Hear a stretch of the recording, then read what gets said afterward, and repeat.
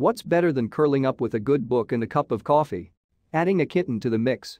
You don't have a kitten, you say? No problem, now there's a place you can go and have all those things at once.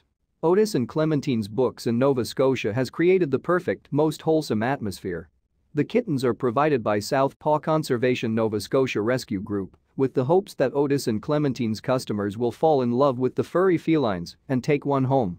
This is not only good news for customers, but for the kittens as well.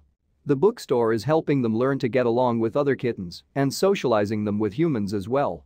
The store's owner, Ellen Helmke, set up the adoption program last year after realizing she had space in her store, which could be put to good use by filling it with cats.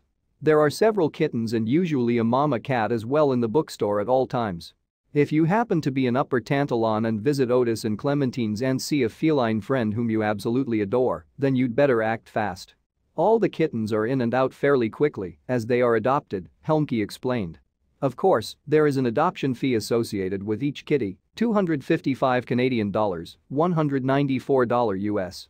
The adoption fee covers everything, including any medical expenses. Interested adopters will also need to provide references before taking their new furry friend home. The bookstore has adopted out over 30 kittens so far. They have a 100% adoption rate. People come here specifically to see the cats, and then some people just wander in to look at books and discover there are kittens, says Helmke. Either way, the response has been really great. I mean, who doesn't love kittens, right? I'm so happy to make my customers happy when they come in, and they're just thrilled to see a kitten they weren't expecting.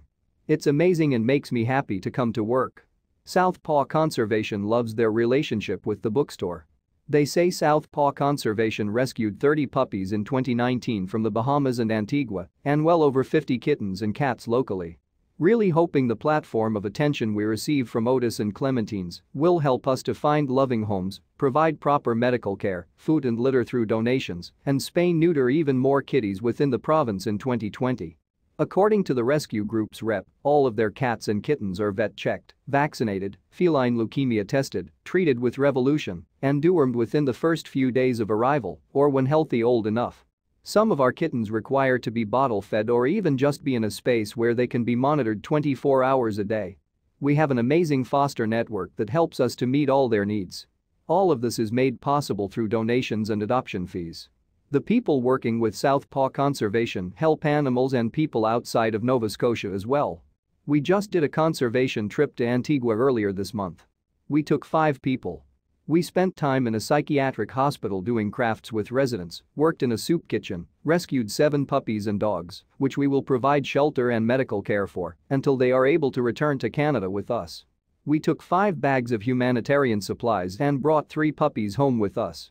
We are headed back to Antigua on March 4th to bring home 6 of the puppies we rescued and one 10-month-old we have had in foster since August. We are fundraising like crazy to pay all the medical and travel costs. I don't know how it can get any better than playing with kittens and reading a book.